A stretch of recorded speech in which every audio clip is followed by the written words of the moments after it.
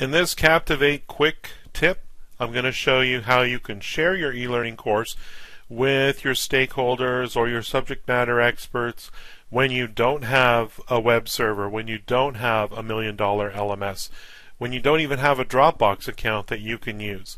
There's a really neat way that you can basically save your e-learning course as a PDF file and distribute it to all your users that need to take a look at it. So let's do this right now. I completely forgot about this, but someone reminded me of it the other day. So we're going to publish this course just like we would be publishing for a regular LMS. The only thing is I'm not going to bother to zip up the files. I'm going to publish to a folder. Whatever options you normally select, you can choose. I like to choose the earliest version of the Flash player, but make sure that Export PDF is selected here, and then hit Publish.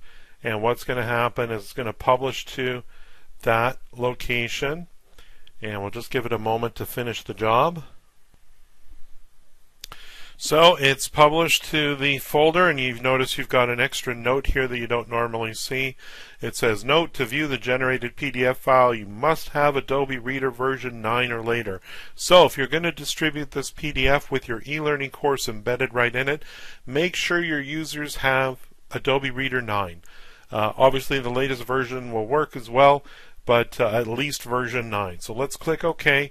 And we're going to say no here right now because I don't need to actually view the e-learning output.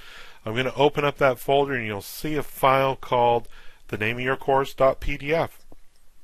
Double click that and we'll just hit cancel there. It's asking to do optical character recognition. I don't need that in this case here.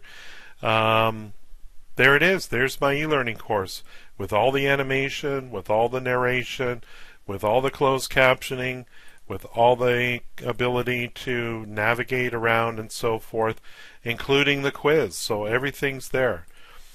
Guys, if you like my videos, please subscribe to my channel. And if you like this video, don't forget to give it a thumbs up.